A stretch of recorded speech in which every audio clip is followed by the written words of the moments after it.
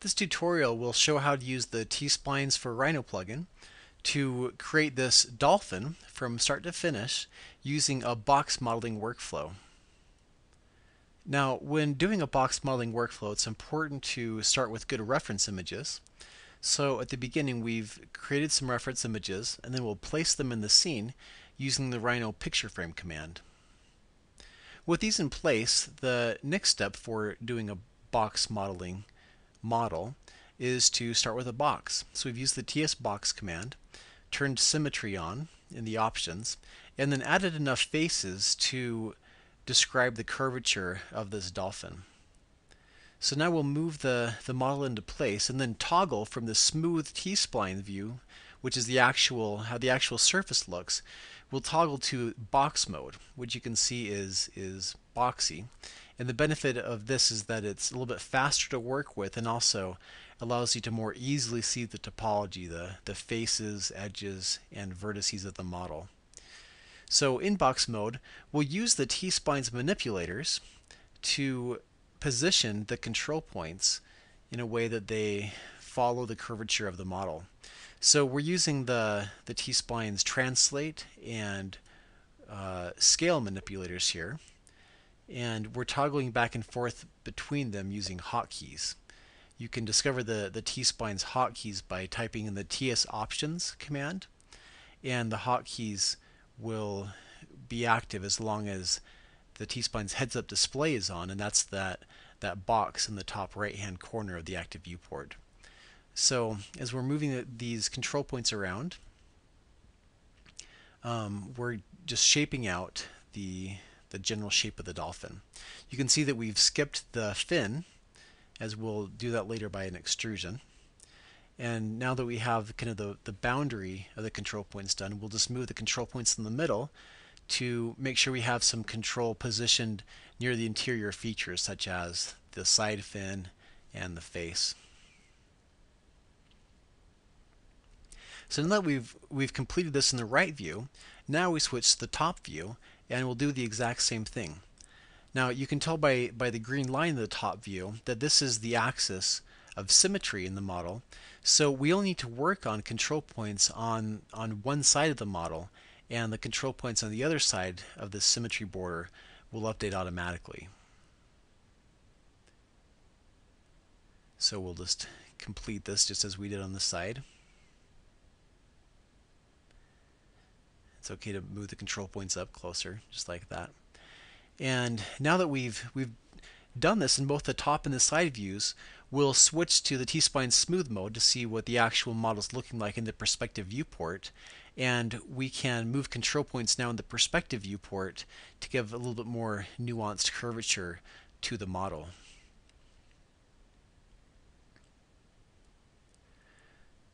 So now we'll stay in the T-spline smooth mode, and you can toggle between the smooth mode and the box mode either by hitting the TS smooth toggle command or just by hitting tab when you're in T-spline's edit mode, when that display box is up in the right hand corner of the active viewport. And now that we're in smooth mode, we will just go ahead and again position the control points so that they are alongside so that they're lining up with the borders of the reference images. So we can get quite close to the actual reference image here, and the nice thing is we have such few control points that it's easy to keep the model fair as we're doing this positioning.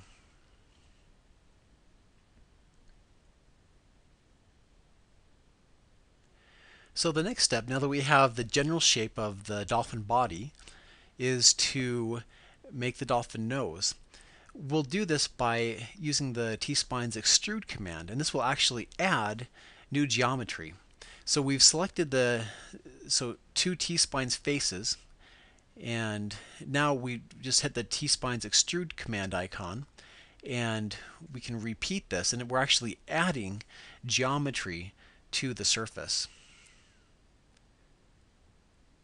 And the nice thing about adding geometry through T-spline's extrusion is that this new geometry is still connected to the rest of the surface and it stays smooth. So even as we're moving these control points around, there won't be any kinks or gaps or cracks between the nose and the rest of the body. It's just one single smooth surface.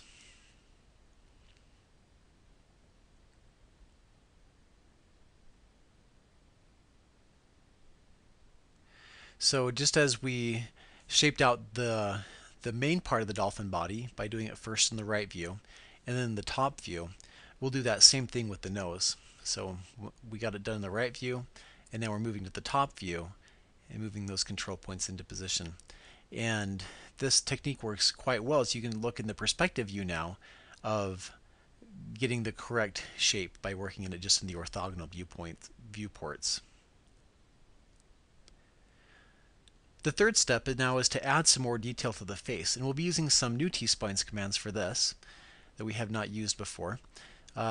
This is the T-Spline subdivide face command, and what we'll do is we'll subdivide all the faces in the entire model using the exact mode. So the surface has not changed at all, but we've just added some more detail.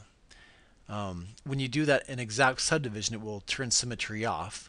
So right now we're just making sure that all of the control points along the symmetry plane lie on the axis of symmetry, and then using the TSsymmetry command to add symmetry back into the model. So now we're back with the same shape of the dolphin model, but now we have more control, more faces to work with. Now we need to add a little bit more control just to part of the dolphin model to add more detail to the face. And to do this, we're using the T-Spline's insert edge command. And what this will allow us to do is to add more detail just in one local region. This is a unique feature available in T-Splines to give local detail and to have it tee off and not continue out through the whole rest of the surface. So the surface will stay curvature continuous smooth at that T point and gives the detail that we need to add some more features in the face while keeping detail away from the rest of the dolphin model so that it's easier to keep that fair. So as we're moving the control points on the one side of the dolphin model, since symmetry is still on, it's updating on the other side as well.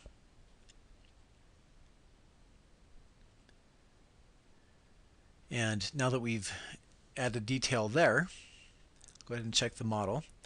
And then we'll add some more detail along the nose so that we can model the mouth. And then we'll use that same process of right-clicking on the TS insert edge icon. And there's two different ways to add detail to a T-spline. There's the exact mode, which is what we did when we subdivided the faces. And then there is the simple mode, and that's what we've been using here with the insert edge command. The difference is that the simple mode will allow the surface to change slightly. That's fine in instances like this where we know that we're going to be moving the control points anyway. But the exact mode is very useful when you already have the model and you don't want to have anything warp. Such as we did with the global dolphin shape, we were able to use the exact mode.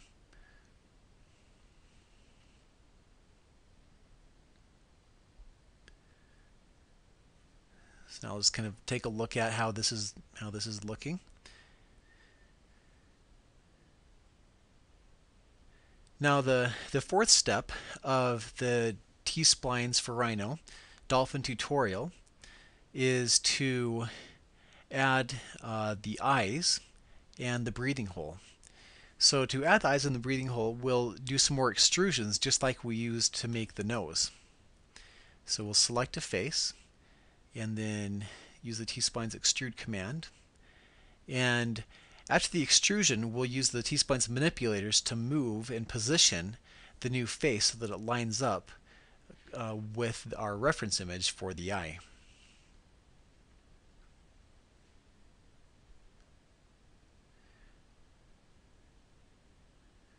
So right now we're in box mode and just kind of roughly getting this into position. Now we'll do another extrusion just to add some more detail and give us a few more control points to work with to define the eye. Now we've hit Tab to switch over to smooth mode and see what the actual smooth surface will look like. And now we can really position this eye and use the reference images to make sure that it's in the right position for our model.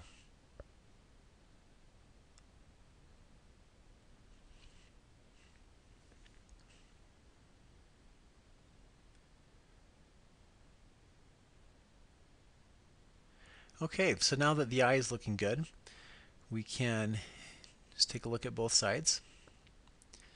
And now do that same or very similar procedure to make the breathing hole on the top of the dolphin. So we'll select 4 faces this time, and when you extrude 4 faces all together, then it will just produce one extrusion. If we had selected each of these 4 faces separately, then we would get 4 separate extrusions with canyons in between them. But by selecting them all at once, then we just get one single extrusion. So again, we'll use the T-Spline's manipulators to get the right angle and the right position for this extrusion.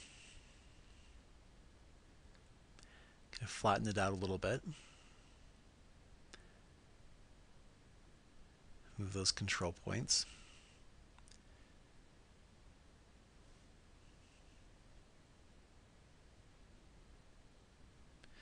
Then we can move again to the top viewport and use our reference image here to move the control points closer to where our reference image for the top blowhole is.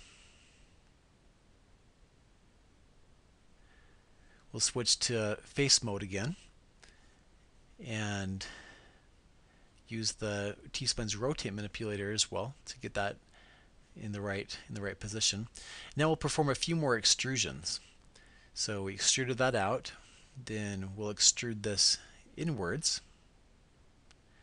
Then we'll do one more extrusion, and now we'll bring the T-Spline's face down. So we've created a nice little ridge there for the dolphin's blowhole.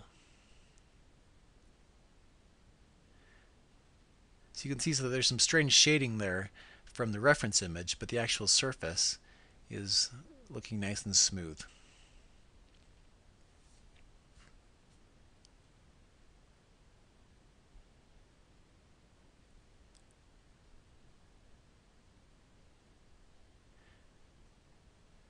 So the next step of creating our T-Spline's dolphin using the T-Spline's for Rhino plugin is to make the fins. Now, the methods that we'll use for the side fins and the dorsal fin and the tail fin will all be the same. We'll just be doing some more extrusions. So we've selected the faces on the side of the model, and we've actually assigned a hotkey to the extrude command. You can assign a hotkey to any command in the TS options window, and since extruding is something that we do so often, we've just assigned a hotkey to that so that we can rapidly do a lot of extrusions. Alternatively, you can also just hit the spacebar or enter key, and it will repeat the last command. But we've done those extrusions in the box mode. Now we've hit tab to switch to smooth mode, and we'll move these control points to match the curvature of the reference image.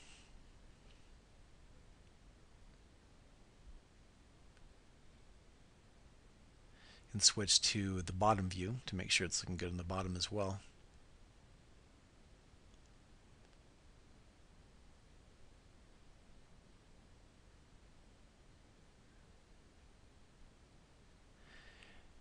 So now this is looking pretty good in the top view, but we'll see that this is actually a pretty fat fin. So if we go to the front view, we can select all those control points and scale this to make it thinner. And even right where the fin goes into the body, again, since this is one single T-spline surface, then that will still stay smooth as it intersects the body. We can use Rhino tools like the bend command to bend the fins as well. And now we'll start that same process again with the dorsal fin. So again, just selecting faces, extruding them. Then after each extrusion, scaling and repositioning the faces, performing additional extrusions.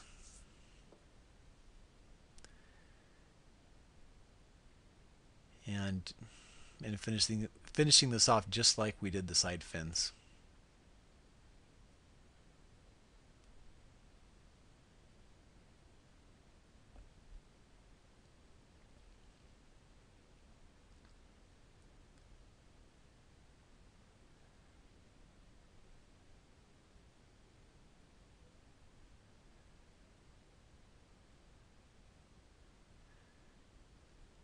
So that's nicely taking shape. Again, we'll go to the front view because it's a fat extrusion that we did, and make this more narrow.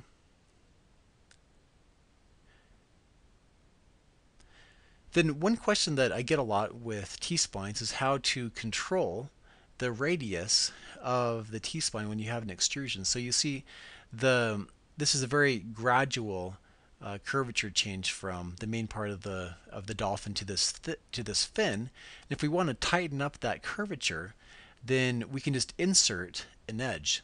And as you insert additional isoparms, then it will really tighten up the curvature.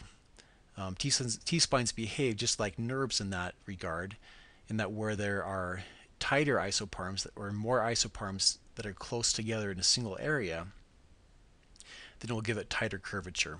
So that's what we've been able to do to get some tighter curvature going up to this dorsal fin, is by adding a new isoparm.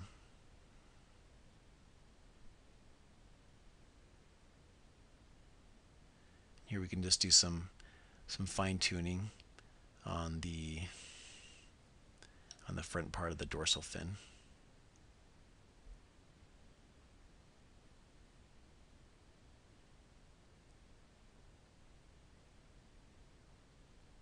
So that's how the model's looking to this point. We'll finish it off by creating the tail fin, and again just that same workflow as with the other fins. Performing extrusions, scaling, moving, doing more extrusions, rotating the faces, and then dragging the center tip out to get up to the tip of the tail.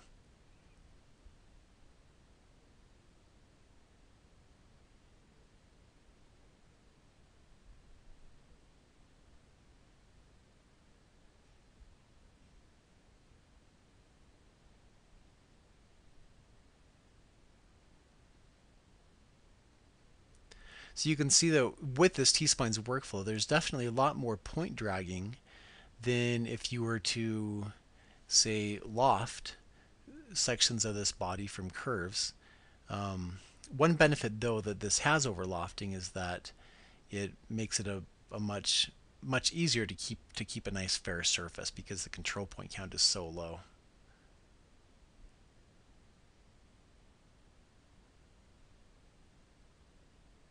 You can see we only need to work on, again, the one side of the model since symmetry is on.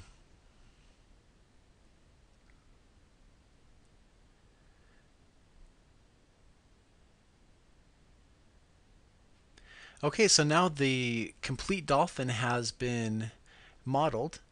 Now we can do just some final editing. So one thing we can do is use some of the Rhino commands, some of their UDT commands, such as bend, to give the whole dolphin some, to kind of shape the whole body and bend the whole body. So if we use the UDT commands and turn on the T-spline's control points and then do the UDT on the control points, then the model will stay a T-spline after the command. If we were to have bent just the T-spline surface without turning on the control points, then the T-spline would have been converted to a NURBS automatically. But here we have our final T-spline surface. You can see with a low control point count, at this point we can convert this to NURBS just by pushing the TS convert to Rhino surf command. And you can see how the T-spline is split up into rectangular NURBS regions, but the surface curvature does not change at all. And here is a render of the final model. And you can try out modeling with T-splines yourself by downloading a free trial at tsplines.com.